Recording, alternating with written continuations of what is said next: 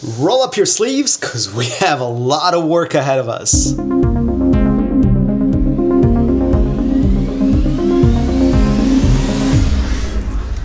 Hi, my name is Kaze and welcome to another Right Brain tutorial. So first things first, I'm gonna roll my sleeves back up because believe it or not, even though it's the middle of May here in Los Angeles, it's actually kind of chilly today, so you know, I'm like a little bit cold. First, a little bit of catching up. I haven't posted as many tutorials as I wanted, and the reason why is because I've been very busy on a brand new project. It's a sci-fi series that I'm developing with another very talented artist in the UK, and it's coming along great, but it's been taking up a lot of my time, so sorry about that.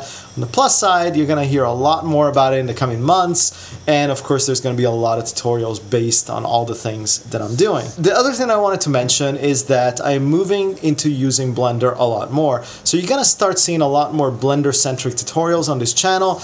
However, I do want to say that Blender and Houdini make a really formidable pair. So if you're a Blender user, I would highly encourage you to check out Houdini, and if you're a Houdini user, I would highly encourage you to do the opposite and check out Blender. I think the two programs work together wonderfully because basically the strengths of one are the weaknesses of the other and vice versa, and I think the two programs just complement each other really well. What we're going to be doing today is going to be mostly inside of Houdini. I also want to say that what we're going to be doing today is should be doable even with the apprentice version of Houdini. So you don't necessarily need to go and buy the full indie version or studio version of Houdini. I think the apprentice version is going to do just fine. Apologies, they are doing a lot of work next door. There's jackhammering going on. There's like, I don't know, mowing the lawns and like cutting down trees. It's all sorts of crazy here today. So it's going to be a little bit noisy in the background. Sorry about that, but unfortunately today is the only day that I have to do this tutorial, and I thought, well, I just got to do it. On that note, let's get into the fun stuff. All right, so if you saw some of my like best free resources online video on this channel, then you know that one of my favorite places to go and look at assets is Artstation. There's some really amazing work by some really amazing and talented artists. This is some stuff by Mark Zhang, and he's got like cockpits, and you might have seen this guy on one of my previous tutorials. And then who else do we have?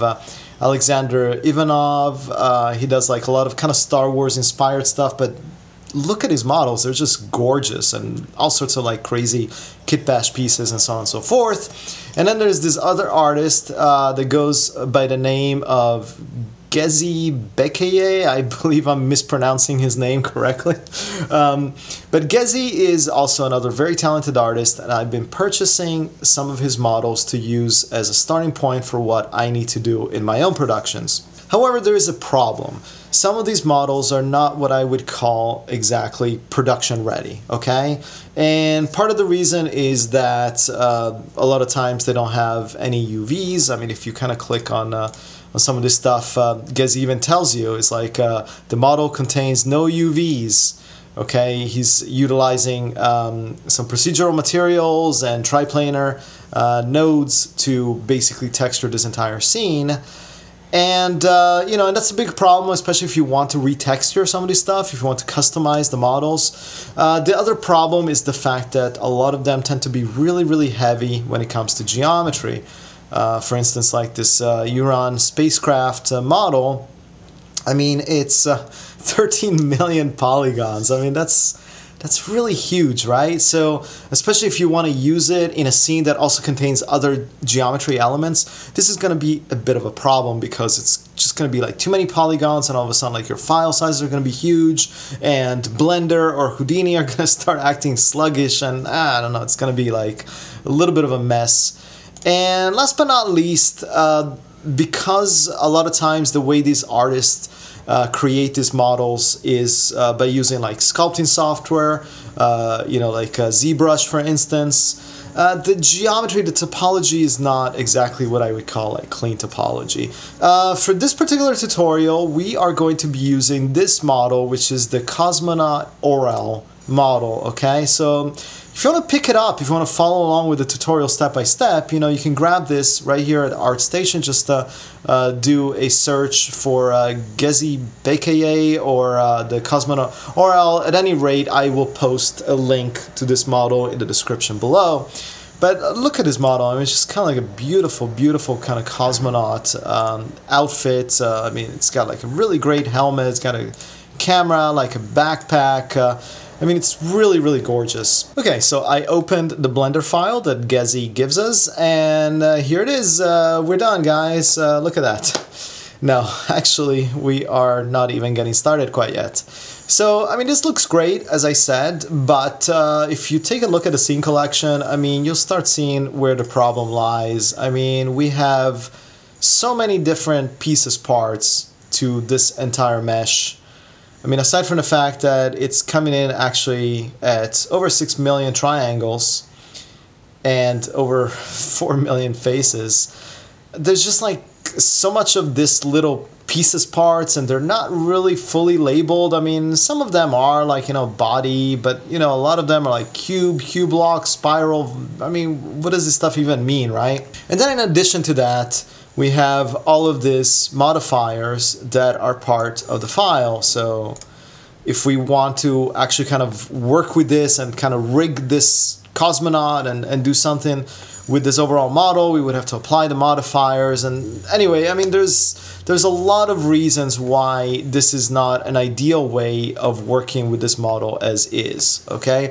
All right, so here we are in Houdini, and I can already hear some of you guys say, why couldn't we just do everything in Blender? Blender is super awesome. And you're right, Blender is super awesome. However, there are some things that I still find to be easier to be done in Houdini, and I think it's gonna make relatively quick work with a lot of the complex stuff that we're gonna need to do to our geometry. So here we are in Houdini, and first thing I wanna do is hit the equal sign on the keyboard and navigate to the Cosmonaut ORL FBX file that comes as part of this package from Artstation from Gezi. You know, right off the bat, I can see there's some kind of weird stuff going on. Also, the size of the Cosmonaut right now is gigantic. This thing is over 100 meters tall, and that's because of the way that Houdini converts the units of measurements. So let's start with resizing our Cosmonaut. I'm just gonna double click on this guy, and here we are in the SOP context. And what I'm going to use to resize our Cosmonaut is going to be this match size node, and I do believe this is part of the Side Effects Labs. So as I said, get Side Effects Labs. So first thing I'm going to do is I'm just going to say scale to fit and uniform scale, and let's say that this guy is a relatively kind of tallish dude, but you know, he's also wearing boots, he's got a helmet, so let's say that it's like 2 meters from toes to head. So I'm just going to type in 2, 2, and 2, and then I'm going to hit spacebar G in the viewport so that we can zoom in. This is like the equivalent of hitting the period key on your number keypad in Blender. So here is our Cosmonaut, and he's definitely resized. He's definitely a lot smaller, but now it's too small.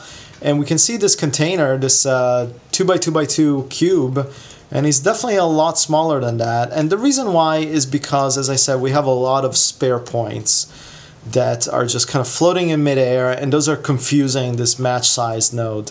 So we need to get rid of a lot of these kind of points. And as a matter of fact, if I middle click on any of those nodes, you'll see that we have 123 unconnected points. So the first thing I want to do is actually go back to my mesh here, and before this match size, I want to put a clean node. Okay, we're going to use the clean node to help us get rid of these points that are just kind of floating nowhere and they're not doing anybody any good.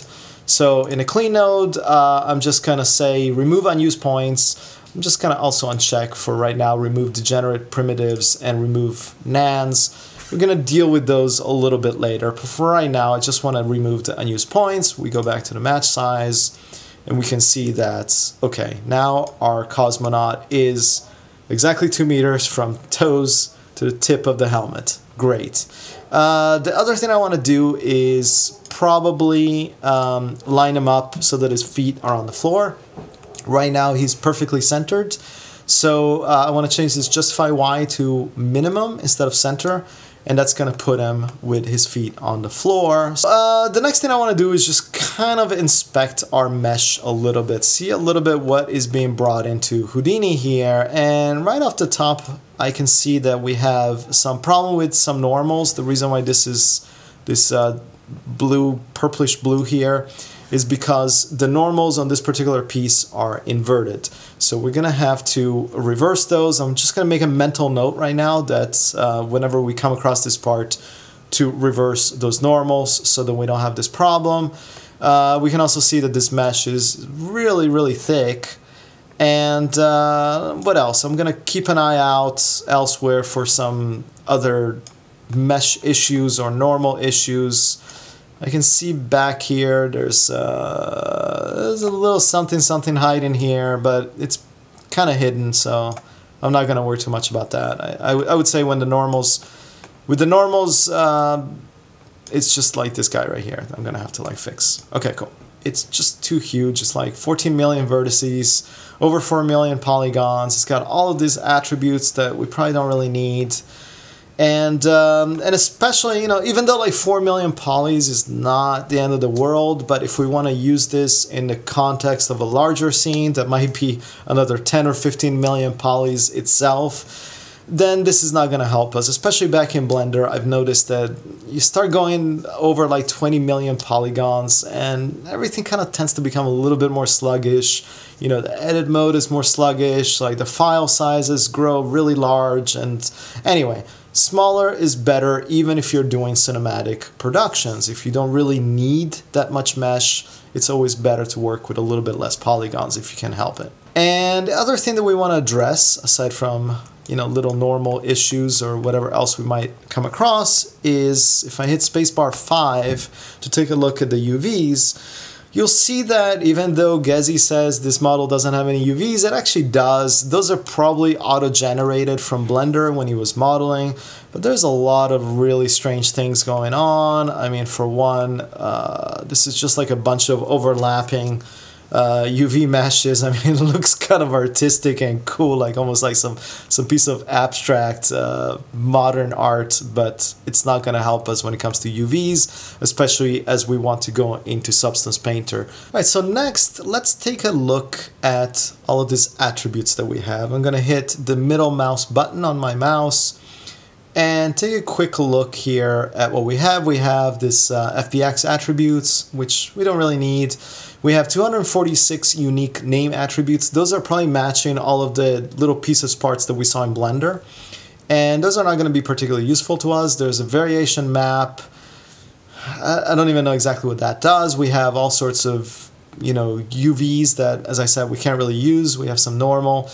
Most importantly, we do have this shop underscore material path string attributes. This matches the actual materials, and I think this is going to come in very handy as we try to organize this mesh and kind of break it up into some smaller chunks that we can then UV unwrap and kind of manage a little bit easier. So this is like 27 different unique materials.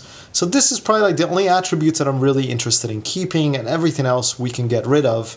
So what I like to do is use the delete attribute delete node to kind of clean things up a little bit. And I'm going to go into the point attributes. I'm just going to hit the asterisk right here. Asterisk in Houdini basically means everything. Just get rid of everything. So I'm just going to get rid of all the point attributes. Don't worry, it's always going to keep the position. It's not going to get rid of that, or else we wouldn't have a mesh. So just asterisk, that's going to take care of all the FBX attributes that we don't need. Same thing with the vertex attributes. I mean, we could keep the normal, but I'm just going to like rebuild them anyway. So asterisk on the vertex attributes. Primitive attributes, we do want to keep our shop at material path. So I'm just going to get rid of the name attribute, and I'm going to get rid of this variation map.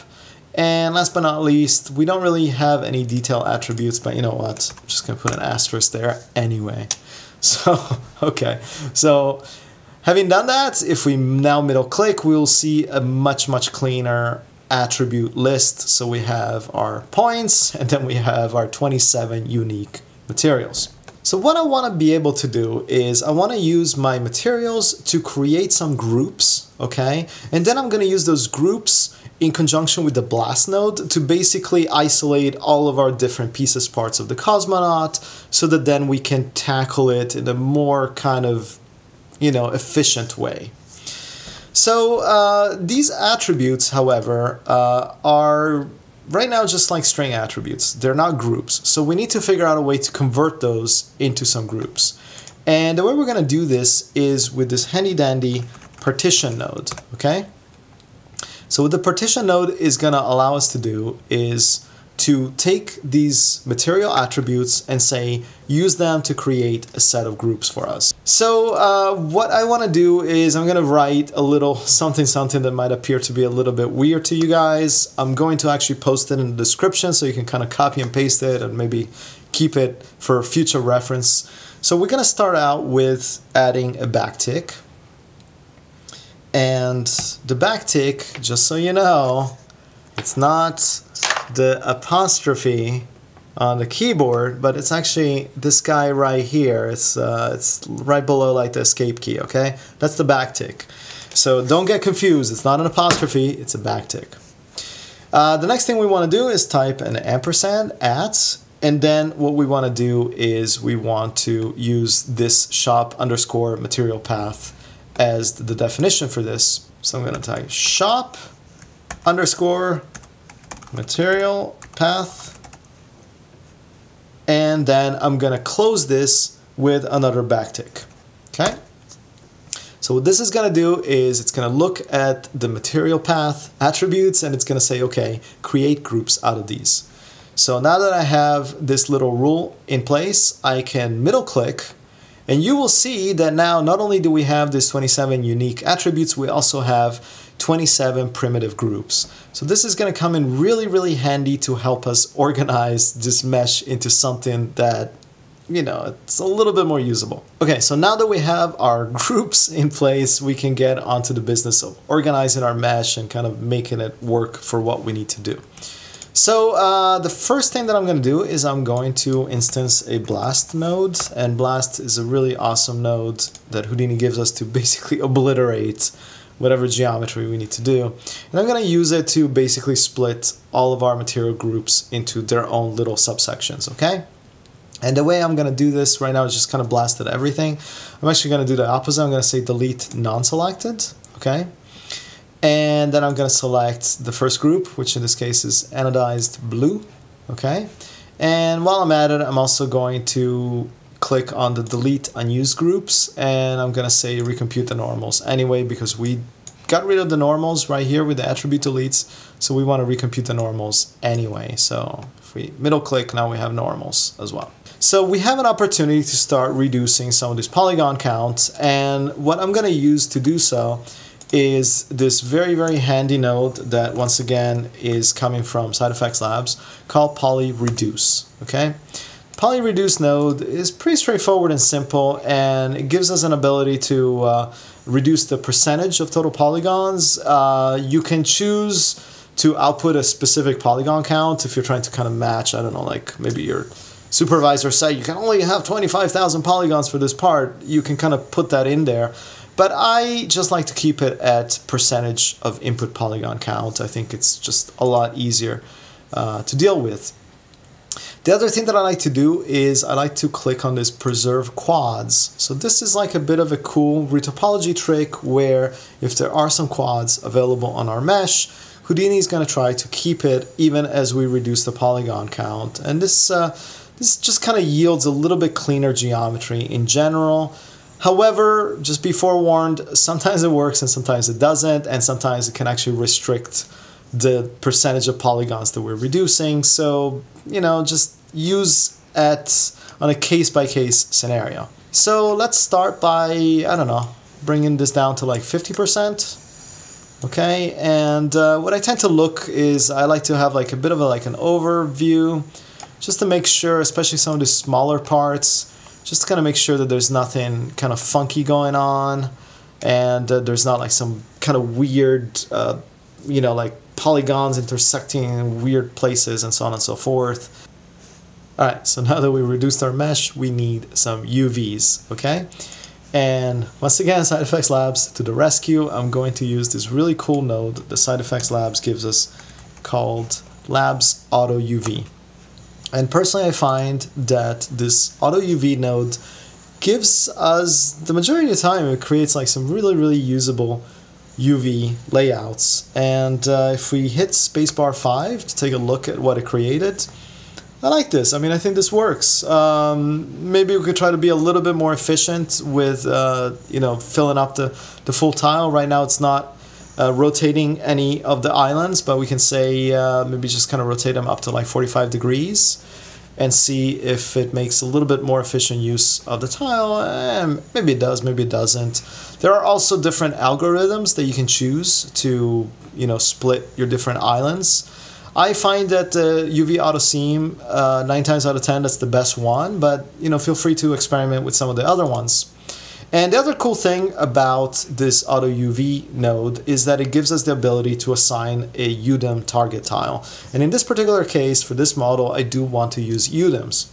If you haven't seen my UDIMs tutorial, I encourage you to do so. UDIMs are awesome.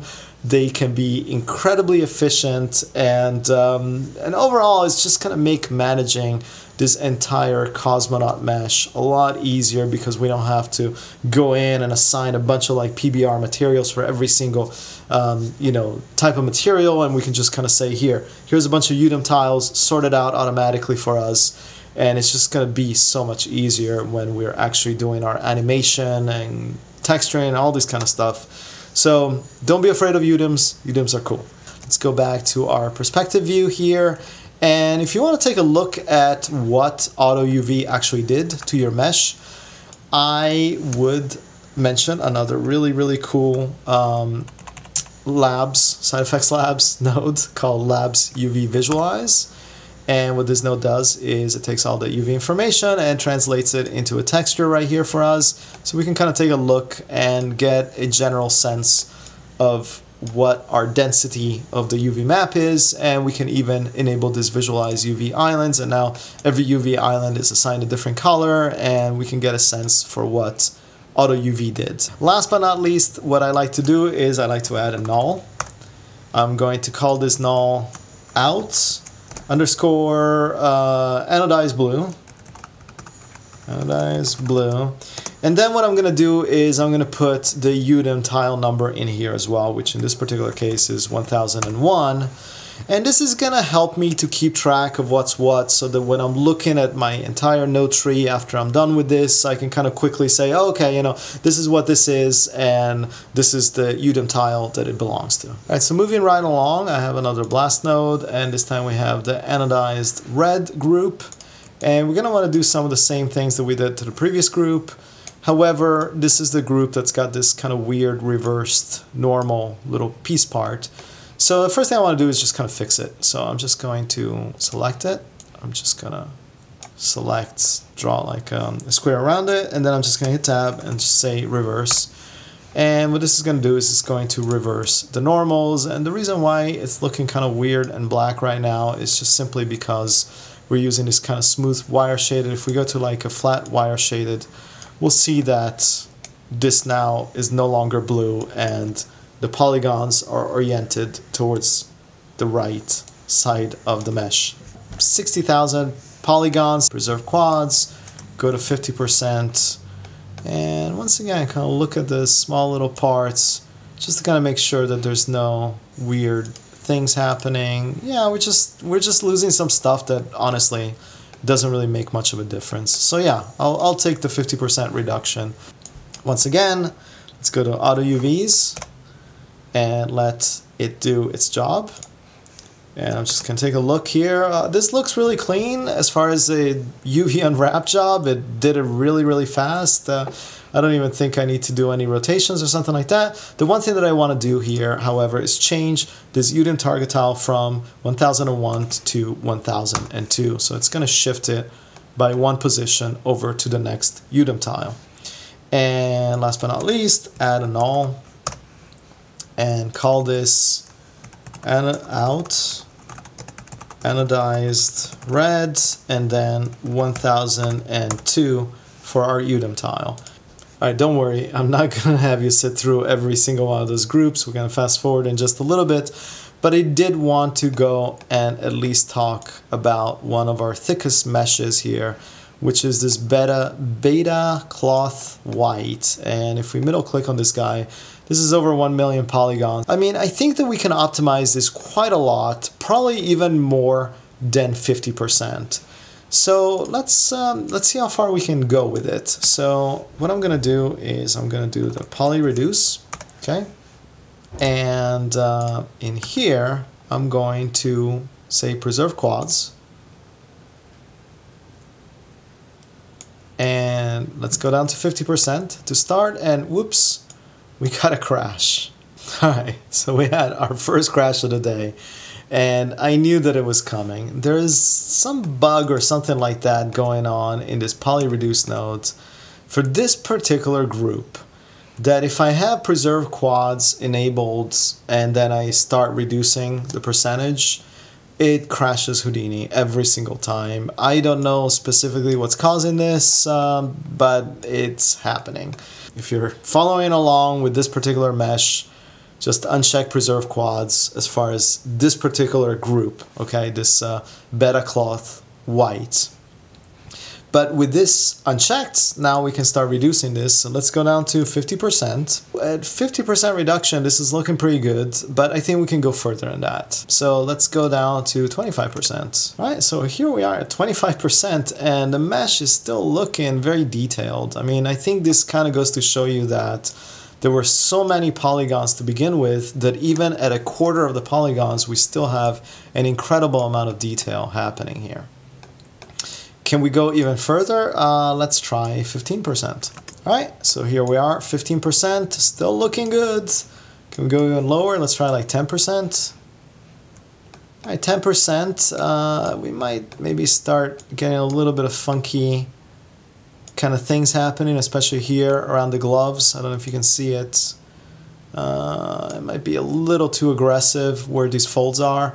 So 15%, I think it's gonna be reasonably okay for what I need. 1.7, almost like 2 million polygons, okay, and 5.5 million vertices, down to 260,000 polygons and 780,000 vertices, and we haven't really lost that much definition on this mesh. I mean, we really haven't. So I am happy. I mean, for me, this is like a big success. Okay, one other scenario that I want to show you guys is the glass elements. Now, typically, I prefer not to poly reduce the glass elements unless they're really out of control. If I middle click here, it's 14,000 polygons. I can live with this. And the reason why is because what I found is using the poly reduce with things that are supposed to be transparent and very, very high specular, very shiny, you tend to get like some real weirdness, especially in Substance Painter. So I prefer to leave the glass sections alone and just, you know, just let it be, especially if they're not completely out of control as far as polygon count is concerned. All right, so as promised, I'm not gonna have you guys sit and watch me do each and every one of these materials. So I just went ahead and did them all exactly the way I just showed you for the first few materials, which is that I used the blast node to isolate the material, then I used the poly reduce and kind of use my judgment to kind of see how much poly reduction I could do on a case-by-case basis. And last but not least, I used the auto UV node to generate a UV layout for us, and then I assigned that to the individual Udom tile that I wanted to use for that material. So for instance, the first material is a tile 1001, second is 1002, 1003, 1004, and so on and so forth. And if we take a look at our UV view, then you'll see that we ended up with a grand total of 10, 20, and 1. 21 individual Udom tiles, okay? And some of you guys might be remembering at the beginning of the tutorial that we actually had 27 individual material groups. And you might be asking yourself, why are we only having 21 UDIM tiles. If each UDIM tile matches a material, shouldn't we have 27? And you'd be absolutely 100% correct. And the reason why we only have 21 as opposed to 27 is that in some cases when one material group only contained like maybe a small little detail, like a little piece part, and that's it, I sought to combine that with another material group, and I thought that it'd probably be a little bit more efficient. So in some cases I did that, and that's why we actually only have 21 UDIM tiles as opposed to 27 that match the individual material groups. Okay. Let me show you a couple different things. Another thing that I did is right here, there was this beta cloth white group, okay, and it had these set of material, or this set of objects, I'm sorry. And what I noticed is that this object was already pretty low poly, but these other ones were very high poly. And when I ran the poly reduce on everything, it tried to affect everything together, including this guy. And I thought, you know, this guy is fine. I mean, this is, what, like a dozen little polygons? I don't really need to reduce this any further. If anything, maybe I should kind of use a subdivide node on it. What I do want to do is only affect these guys. So what I did is I actually created a group with just the high density elements. And then in my poly reduce, I was able to say only poly reduce on this specific group that I just created right here. So basically the poly reduce is leaving this guy in the middle alone because it doesn't really need to be poly reduced anymore. We're almost ready to export. I want to show you a couple little things. There is this little boogaboo here. So if you remember, we used the reverse normals because the normals were originally pointing in the wrong direction, and we kind of used the reverse node to flip them. However, when we look at this under the smooth wire shaded, we see that it's black, and this is obviously not correct. So we need to fix this somehow.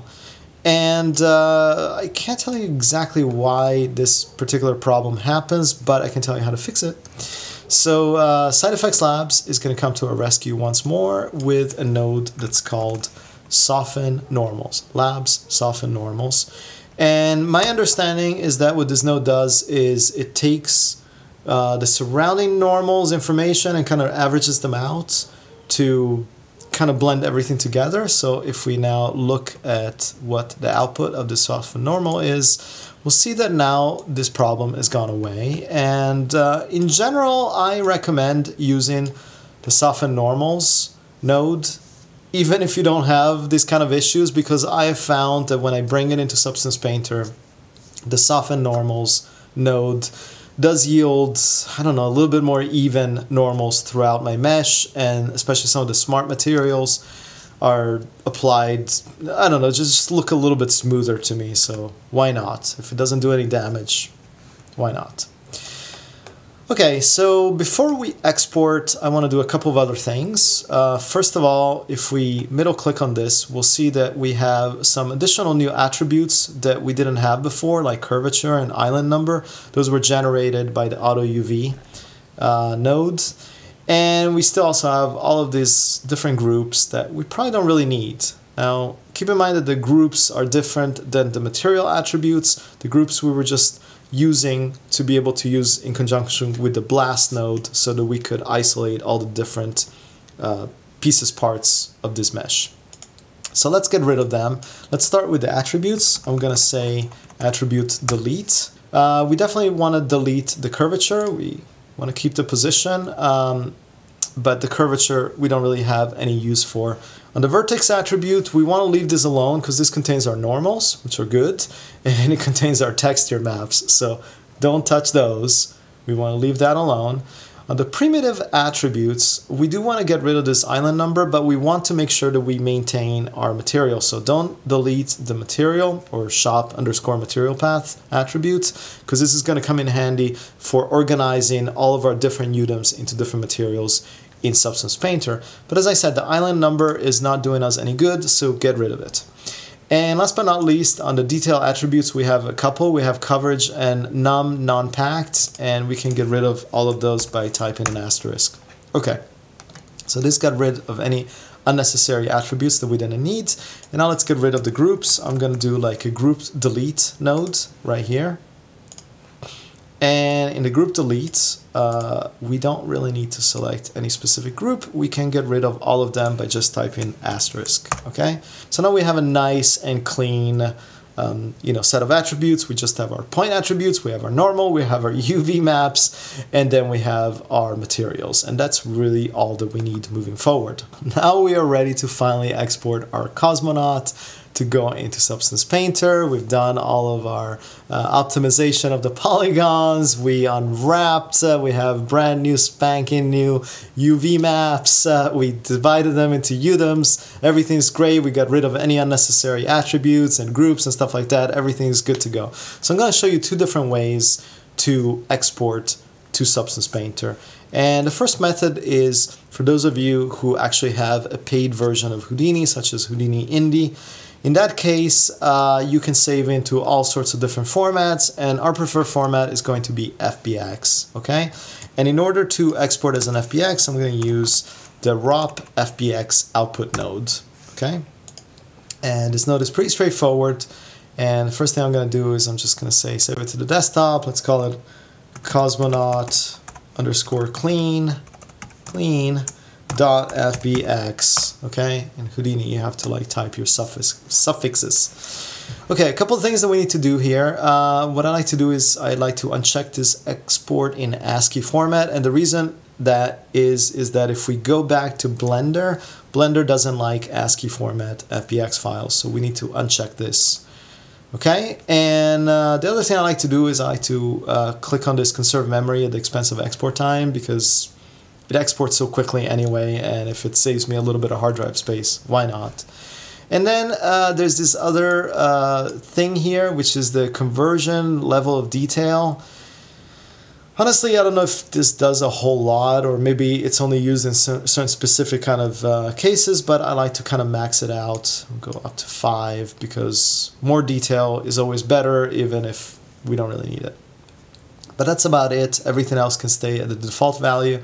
Just going to click Save to Disk, and this is going to export the FBX that now we can import into Substance Painter.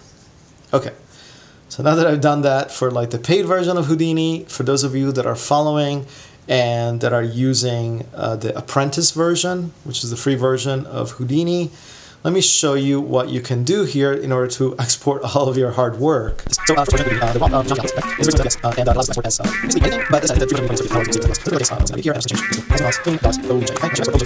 whoa, actually, hold the presses. There is an even easier way of doing this, okay? So, if you go into any one of those like kind of final nodes here, just right-click on it, okay?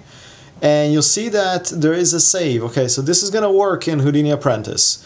So just select the save and say save geometry, okay? And now you get this nice little pop-up come up, and you can kind of say where you want to save it. And also there's this little drop-down menu right here that allows you to select which type of export file you want to use, and normally it defaults to Geo or BGeo, but you can select OBJ just as easily. Just click on accept, and it's going to do its thing, and you have to do anything. You don't have to like select any of the settings, and then all you have to do is just kind of go and verify that the file has been saved, and you should be good to go for this. Okay, so here we are in Substance Painter. We're going to texture our model in a completely different video tutorial, so don't worry about it. We're just kind of wrapping this one up. But I do want to make sure that whatever we exported from Houdini is going to work into Substance Painter, because sometimes Substance can be a little bit finicky about importing the models. So let's start by importing our FBX file. So I'm just going to say new. I'm going to select my FBX right here. Click open. Since we're going back to Blender, we want to make sure that the normal map format is set up as OpenGL and not DirectX. As a working resolution, 2K is going to be fine, and the only other thing I want to do is make sure that I use the UV tile workflow, and I have this guy checked to preserve UV tile layout per material and enable painting across tiles. On that note, I'm just going to click OK and see what happens and kind of keep my fingers crossed.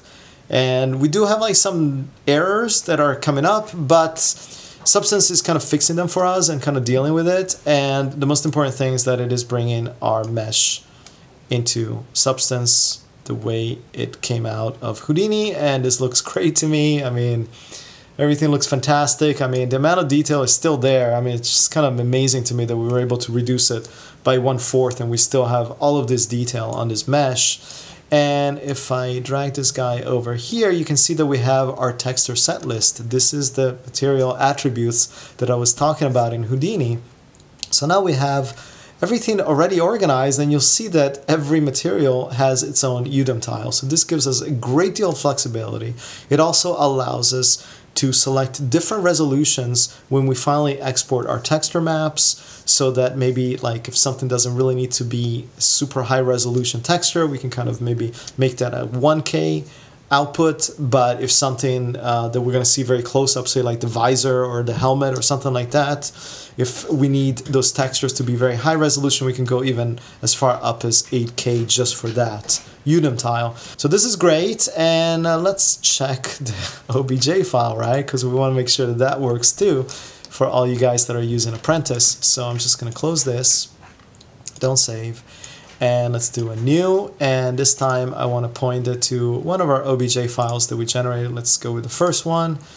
And same settings, OpenGL, 2K resolution, use UV tile workflow, everything else is good. And let's click OK and keep our fingers firmly crossed. And we do have a bunch of other errors that are being reported, but once again, Substance Painter is dealing with it.